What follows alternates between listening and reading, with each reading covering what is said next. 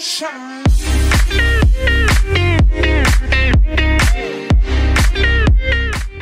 What's up guys, it is Slime103 here, back for part 3 of our hammer tutorial series. Just want to say sorry this took so long.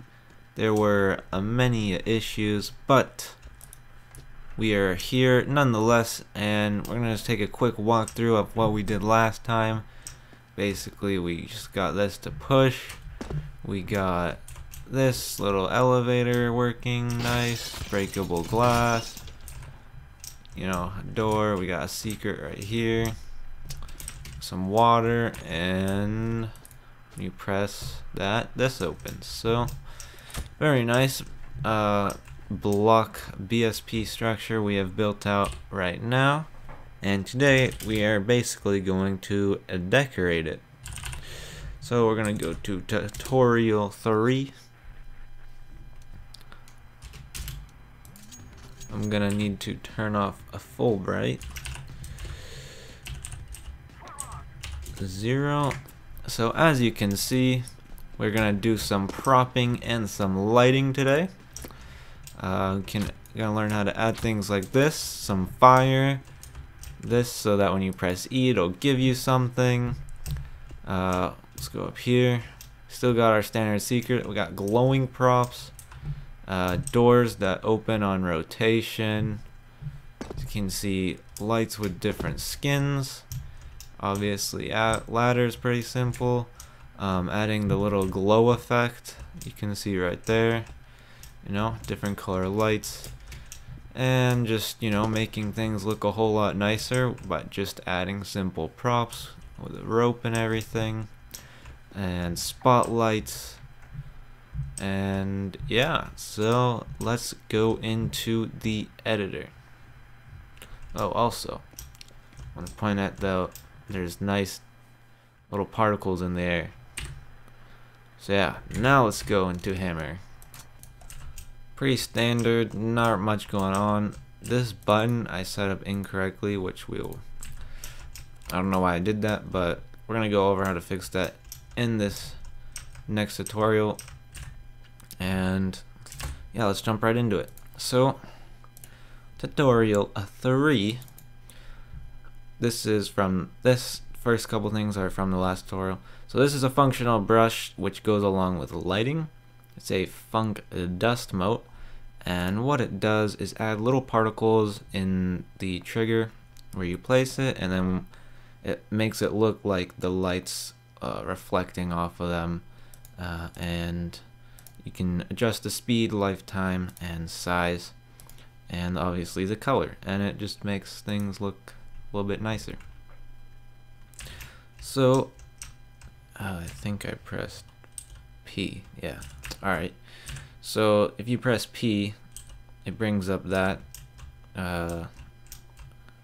Just if you wanted to know that. I don't know, I guess that was on. So let's go back to our funk button, and as you can see, the sky door should be on toggle, not open and close at the same time, and that fixes it. So yeah, pretty simple stuff from the last tutorial, but now we're gonna actually go into propping. So typically, after you create the world geometry, you do something called meshing. Now, meshing is where you take a bunch of static props, and similar to how you'd make a movie set, you'd sort of piece them all together to completely replace all the world geometry you created in this editor, because as you can see, it's awfully primitive and it's not that nice to look at. So with the proper 3D editing software, you'd go ahead and make an actual mesh, which is what props are made of, and replace all the geometry, and then everything would look super nice, as they do in like modern AAA games. But Source Engine is still pretty primitive, and we're not actually going to do that in this tutorial, so just know that's how you do it. If you want a tutorial in the future, we can do that, but for now we're going to stick to the basics of propping and lighting, just completely skipping that step. So creating an entity, which is an object entity, not a brush entity. we just go ahead and click this right here. I think we did that in the last tutorial, but anyway, similar to our brush entities, we get this drop down of the class, and there are a lot of different classes you can select from. Basically, we're gonna go over the most frequently used ones, and we're not gonna go over anything else. So with that said, prop static is probably the most common entity you're gonna be making.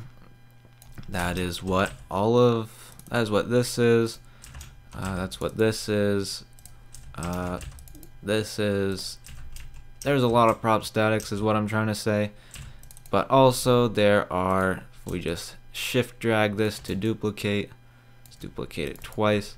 Can also make a prop P for physics multiplayer, most commonly used, and a prop dynamic right there. Alright.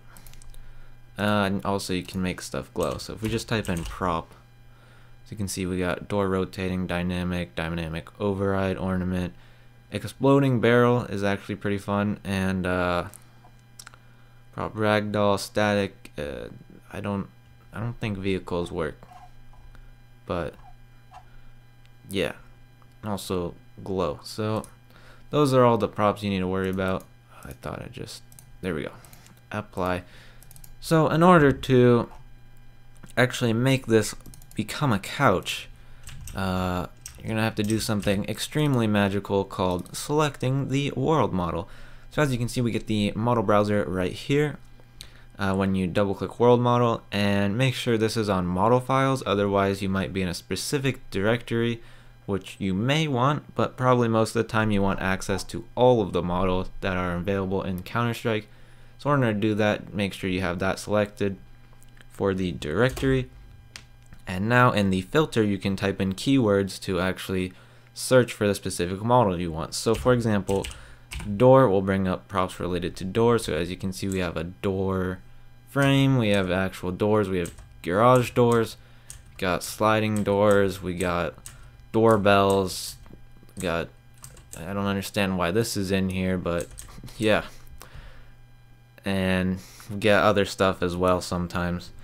So that is how that works, but we're gonna be using a soda can just because it's small, and you know there's a bunch. So anyways, just select one. Actually, don't do that quite yet, because I forgot to mention that you need to make sure it's compatible with the actual prop type you are selecting, because when the model is compiled, it may not be compiled for what you want.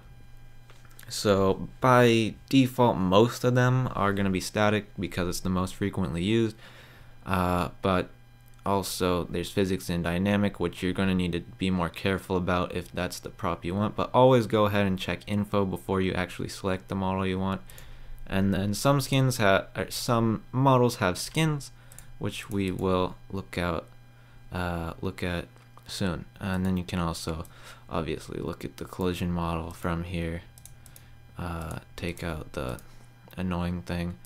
So this wireframe is what you actually create in the 3D modeling software, which probably make that in a tutorial soon. But also the collision model, the reason I mention that is because you may want to use the bounding box. So we go ahead and hit apply, it'll bring it up, and as you can see, there's a bounding box right here, which is that's what this yellow thing is. And so if you want to use that for collision, you go down here and go to collisions.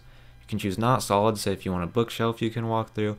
Obviously v-physics is the more accurate representation of the actual physics of the model, or we have use bounding box, which is the yellow thing. So now you know how that works. Color RGB, honestly don't know what that does. I don't know if that might be for glow, but yeah, anyways, you don't need to use that for static props usually. Pitch yaw roll, you're gonna want to change this pretty much every time you bring in a model to your world. So as you can see, if we go down here, bring it up. Why don't we just make this bigger for you if you're watching on mobile or something. So if we bring this up, we have pitch yaw roll, like I said, in the Y, Z, X fashion. Then you also have angles up here. So if we go ahead and just move that like that or like that, it will do that. And you can also do down, which will, you know, bring it to its side. And also you can manually adjust these. Typically you're going to want to use 90, 180, or 270, just because that's increments of 90. So you can spin things around really easily. Say if it's a couch, because you're building on a grid, most of the time you're not going to want things to be just randomly diagonal, and then that's just kind of annoying to deal with in general, especially if you have a completely diagonal room. It doesn't really work well with the grids. So typically, like I said, 90, 180, 270 for the actual pitch yaw roll over here. So that's pretty much static prop. Don't really have to worry about anything other than that, because it just sits in the level and it makes things look good. So it's not just a barren wasteland of random blocks. So from there we also, well, let's go to dynamic first. Dynamic essentially allows you to have a static prop that you can now parent to, say, a door. So if you have a light, let's get a light world model. So type in light, scroll down, use the arrow keys. I don't know if I mentioned that, but let's see if we can grab a light here. Let's say we have this light, and as you can see, it's meant to be attached to something right here. So if this was attached to, say, a door that was moving, you put that into the parent, and now when the door moves, so will the light along with it. So very useful for that case. Don't know many other cases you use it for, but that's what I have used it for in the past. And let's see, that's same sort of collision and all that. The one thing I will mention is, let's see, well, I'll wait, but there's also flags, collision, all that stuff. There's a lot of just like different random things for just, you know, random use cases that you might have, but essentially that is what a dynamic prop does. It does use more memory, so stick to static props if you can, but again, make sure that it's compiled for the right thing on dynamic prop. Alright, so physics prop, let's grab our soda can again. So we go ahead and bring this here, move it up, there we go. This will now have physics essentially, so if you walk into it, it is going to move. And it's the same sort of stuff with static prop, but unlike dynamic props, I don't believe you can parent these to anything. It will just use physics instead. So like I said, you bump into it, it'll move. Pretty self-explanatory. But before we end everything there, we have skins and body groups. So as you can see, this is a red light, red 2 model. This is also a red light 2 model. So why is that? Models can have multiple skins. So as you can see, it's a red light, lit, unlit, lit, unlit, lit. So it's the same model, you're just changing the textures essentially. But there are also body groups. So if we go to the Coca-Cola bottles I have on Lüftungsschacht, then you can see the different body groups. I think they might have to be dynamic, but let's see. Let's go to, I think it was Juggernaut Soda. Maybe it's Coca-Cola. So, oh, here we go. So Coca-Cola bottle right there, and let's see, if we go to skins, as you can see, it only has one skin, and this confused me a lot because I was like, well, where are all the other models at? I got, this should be Jug, Revive, Speed, Cola, all that. So in certain cases, the model itself can actually change, so you have to change body. So I think that has to be dynamic. As you can see, there's body now. So if we update this to 1, we get Revive with the Juggernaut cap, and if we change this to 2, we get Speed Sleight of Hand with the Juggernaut cap. And so you get all these different combinations, and so eventually there's just the cap. Eventually you can, you know, just scroll through with all the different combinations you want of the different body groups. So in this case it was the cap and the bottle, and those were changing. So as you can see, it has a little blurb here to explain it. But yeah, that really confused me. Essentially that's all you have to do though. So there is that. That is very nice. One thing that we need to go over as well are the flags for physics multiplayer props. So as you can see, this TV, if it were to just spawn in the world like this, it would just fall straight off the wall because gravity. So in order to stop it from doing that, just turn on motion disabled, and that will disable the motion. There's all these other ones that you can also use. Typically you'll want to use either, don't take physics damage, start asleep, or motion disable, and that's usually all you need. Pretty self-explanatory stuff there as well. And what else do I need to go over? Ah yes, door rotating. So once you select your door frame and your proper door, what you're gonna want to do is make sure you get a prop door rotating, and select the model, make sure it's compatible, all that, and you don't need a parent or anything. Let's see, same sort of pitch yaw roll stuff, but here, as you can see, I've added a glow. You can also do this with the dynamic glow, but can make certain things glow if you want the player to know he should interact with something. You just make it glow, and it'll be like, oh, maybe I'm supposed to find a key to unlock this glowing door, that kind of thing. And you can select glow distance and that, but the most important thing is you have it on use closes or use opens. It depends on the actual model, but use opens, or otherwise when they press E, nothing's gonna happen. You're gonna be sad, unless that's intentional. You don't want the door to open. In that case, just leave it unchecked, but don't think you need to worry about anything else other than start locked if it's a locked door and you want it to be opened with a key, like I said. But the other most important thing is, we go over here, it has a pivot point. So let me actually select this. Nope, over here. There we go. So it has a little pivot point right there, as you can see, but there should be a little ball. I somehow turn that off. I thought it was this button. Hold up, that ball is missing, or is it? No, it's right here. Okay, here it is. Alright. I couldn't find it for some reason, but it is now found.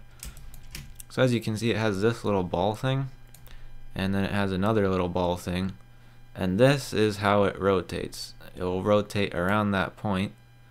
So make sure wherever the pivot is in the door, you put those little balls in there. That sounded a little weird, but as you can see, there's a little blue ball right there. So yeah, make sure your balls are in order to make sure the door rotates. So that basically covers props. So yeah, also that's all you need to worry about for props. Alright, so let's get into a bit of lighting now.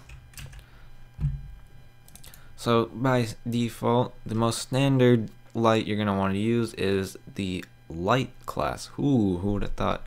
And essentially you can change brightness. So the first three values are color values, and then the last value is the brightness value. By default, it'll be 200.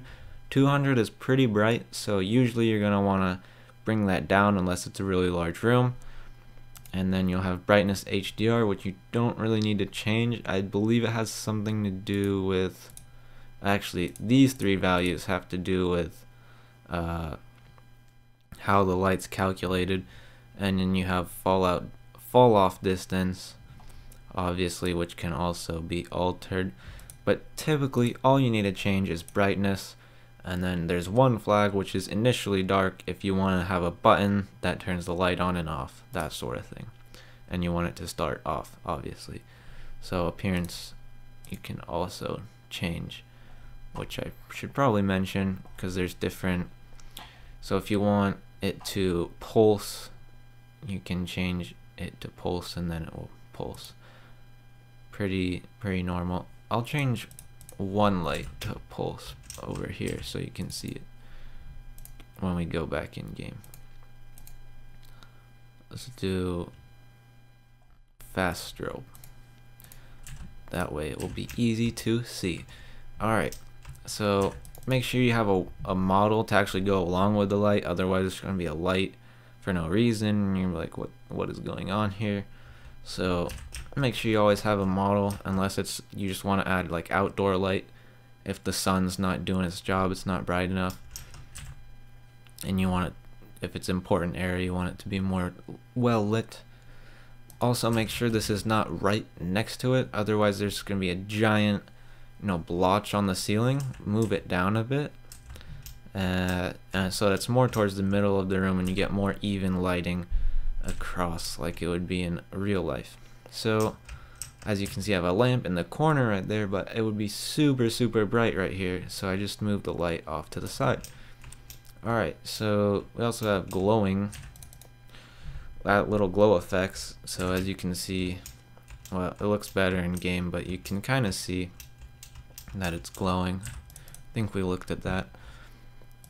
But you have color, like normal, glow mode. Mostly put this on glow or world space glow. And I kind of forget what additive does, but you can always look that up on Steam. Don't really use these that much. I pretty much only use these if there's a candle.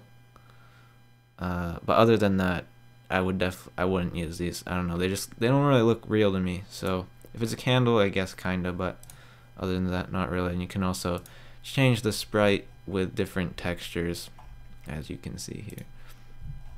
And obviously the size of the glow. All you really need to worry about, start on play one, self-explanatory stuff. You can parent it as well. And then as you can see, this light's kind of off a little bit from the actual, it's not in the lamp, it's just makes it look better, if you know what I'm saying there. Alright, spotlights. So actually, before we go over spotlight, the other most typical light you're going to use is something called a light spot. Now this essentially is a light that is directional. I don't know if there's a light directional, light dynamic. So this is the equivalent of a light directional in my opinion. And basically it has this inner field, and then it has this outer field, and you can adjust that. So this is where it's gonna be bright like a normal light, and then after that it falls off a lot. So these have to be really strong typically. So as you can see, if we go to brightness, it's on 700, which is the default value for the normal light is 200, and that's pretty bright. The default value for this is also 200, and you can't even see that. So you gotta turn it up a lot.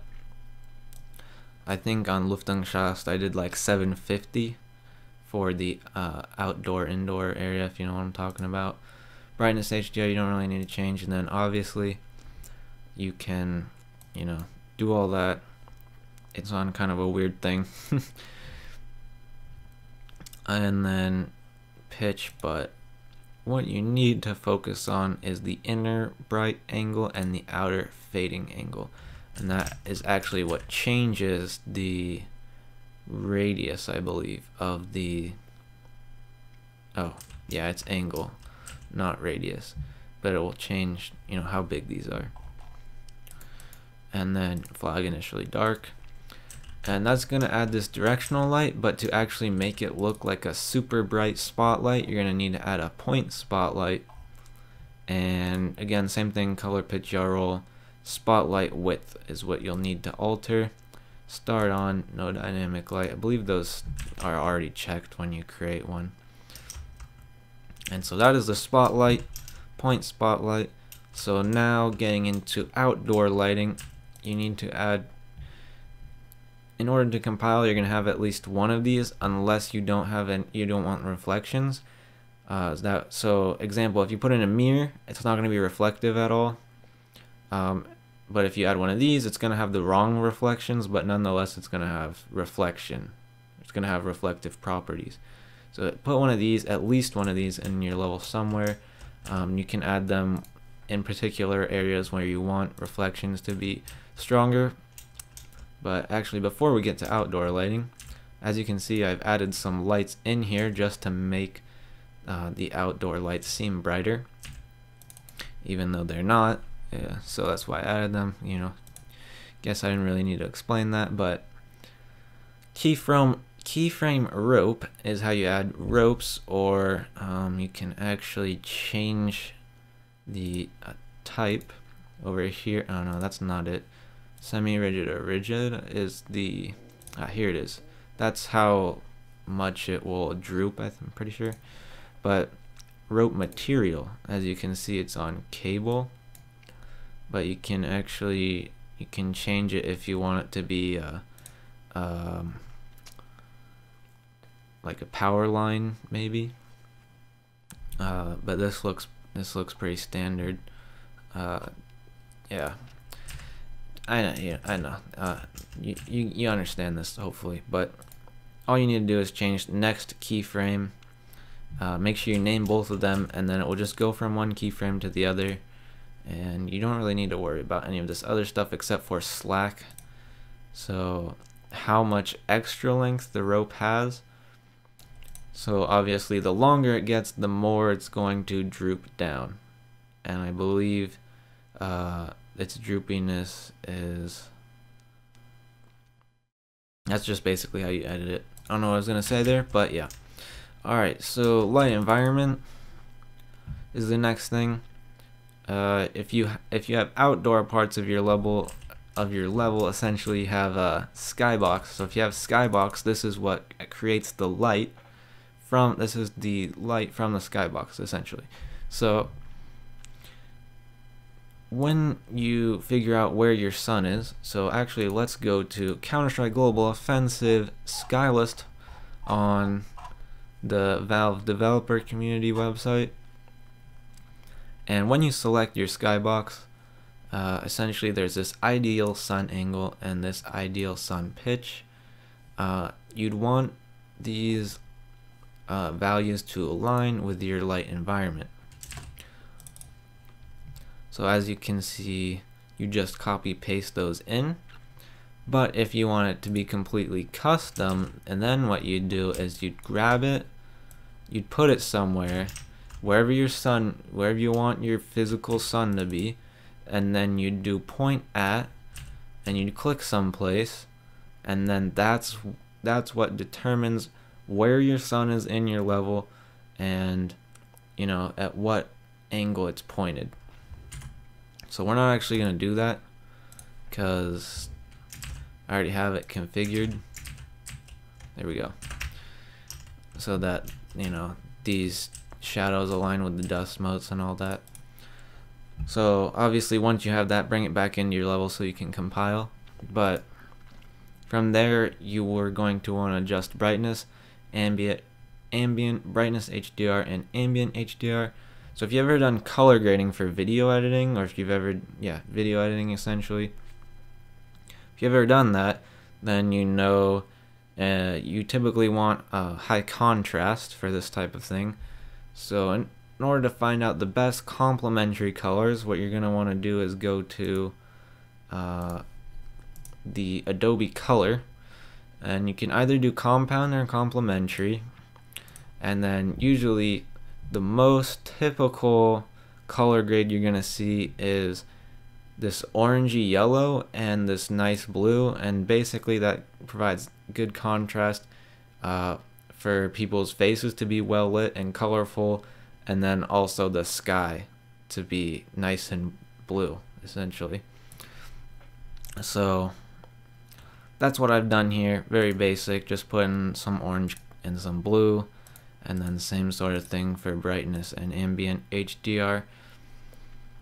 And just make sure they complement each other, and then usually you want high contrast. So yeah, pitch yaw roll, we already went over that. Sun spread angle, never used this, but it could be useful, so I don't know if you want to look that up. But after you have that set up, you can go edit your sun. So you're going to need to add an NV sun, and whatever angle you have from the skybox and the light environment, just copy paste that in here as well, and then obviously use angles. Yeah, set yes for that. And then sun color just creates the color of the sun, which I don't think I showed you that in game, but we can look at it. And then that's all you really need to do. But one thing that we need to go over is if you go up to map and then map properties, this is how you change the skybox texture. So if we go back to this, you're gonna need to copy paste this in. So I guess we can just grab CS Italy, and if we put that in, hit apply, it'll now be the skybox of CS Italy. So quick and easy, although you're gonna need to alter the values for your environment, sun and light, to make it all synchronized. Otherwise the sun is going to be in a completely different place and the lighting's going to be off, and you see where I'm going with that. Alright, now on to server commands. You just need to add one of these so that you can actually input commands into the server, so when you start the map it'll start running things automatically. So it's complemented by a logic auto, which will tell the server command what to do. So it's a little bit like programming. You just put in a command and you select the target. I named this command. So if we go back to outputs here, we have on background map command, which is the name of the entity, and then the actual thing you're going to want to do is command. So very easy, if you name it command, use command. And then you actually put in what you would put into the developer console while you're in game, and it will just run it automatically. So if you want to have the map talk to you, which is what Yoba usually does, and I just kind of stole this from him. Actually, he gave it to me, but yeah. Which will say like 3, 2, 1, hiders or seekers are released. You can just add that via say, and then whatever, and then after the delay. And then these are just some very typical ones that you're gonna need to use: freeze time, bot kick, warm up end, round time, team limit, and then probably if you want team auto balance off, all that sort of stuff that you do when you normally start a private server, just put in there. And then if you're doing a hide and seek map where you want them only to have knives, what you're gonna want to do is add a game player equip, and then take off smart edit. You can do add weapon underscore knife value 1, and then hit apply, and that's all you need to do. Don't worry about anything else. Can obviously do the strip all weapons first, but otherwise don't worry about it. Alright, environment sum, we already went over that. So the last thing we need to do is, wow, I feel like this is a really long tutorial, but the last thing that was kind of fun that I did on my previous map, Seek Lüftungsschacht, was make it so that when you click on a button, it'll spawn an item, which is just a fun thing to do. So obviously we have our button, we have our actual item that we would like to spawn, in this case a weapon _ health shot, and if you make it the entity an actual weapon, that means it can be picked up, whereas if you add a static prop and select the model of the weapon, then you're not going to be able to pick it up, if that makes sense. So yeah, name the weapon whatever you want, and then you're going to need to create a point template, name it whatever you want, and then the point template will point to the different templates that you want to spawn. In this case, the weapon health shot, you can add up to 16, so if you want to spawn 16 different things at the same time, maybe you enter a trigger and you want a bunch of boxes to spawn and like fall from the sky or something like that, this is how you do that.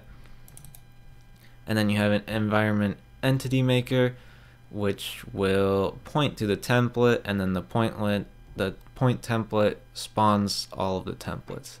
So yeah, it's just, I made this med maker, points to the template points to the med shot. So then when the button is actually pressed, on pressed, med maker, force spawn, and then after 0 seconds, and obviously self-explanatory stuff from there. You can add delay reset, all your casual button stuff, and then yeah, make sure you have an interface to actually what you want them to press E on. But I think that's gonna do it for this tutorial. It has been a very long one. This is a static prop. I don't know why I felt like pointing that out, but I did, so now you know. Let's go in game actually. Let's compile this. I realized in editing that I forgot to tell you guys how to make a fire, so we're gonna do that. Environment fire. That's it. And there's also like environment sparks and something else that you can also do. Oh, and explosion. I love making some explosions. You gotta put it on size, wherever you want, in units. It usually starts at 64, but that's way too big. Infinite duration, start on start full, and then add a orange light, because the glow is just not bright at all, and boom, that's fire. Alrighty, as you can see, we are in the game. Very nice. World's finest lamp says hi. Easy server command. As you can see, certain props, there was the physics prop, don't actually work with what they say they're compiled for, which is kind of annoying. So you have to go in and look through when it compiles, it will give you that little list, and then usually it's highlighted in yellow, and you can figure out what you need to change. But as you can see, we got our physics prop there, which we can knife, physics prop there, which we can knife, bam, bam. These are all physics props. We got our nice spotlight, and we got our glow thing. All good stuff. Dust motes. CS Italy does not seem to be working. But our sun, as you can see, is pink and in the sky. So, something went wrong there, but if it was still on dust, you'd see the dust sky. I don't really want to look at that. That's kind of terrible to look at, but yeah, that's all we need to. There's our strobe light. Very cool. So yeah, I think that's gonna do it for this tutorial, guys. It's been a very long one. I'll try to make the next one shorter, but a lot of stuff covered. I hope you found it informational, and I'll see you guys in the next one. So yeah, thanks for watching as always, and peace. Okay, so I forgot to mention something very, very important I noticed while I was editing. Guys, Funk Fish Pool, dude, that's where it's all at. Gotta add the goldfish with the fish count in the max range. Alright, that's all I need to say. Alright, enjoy, guys.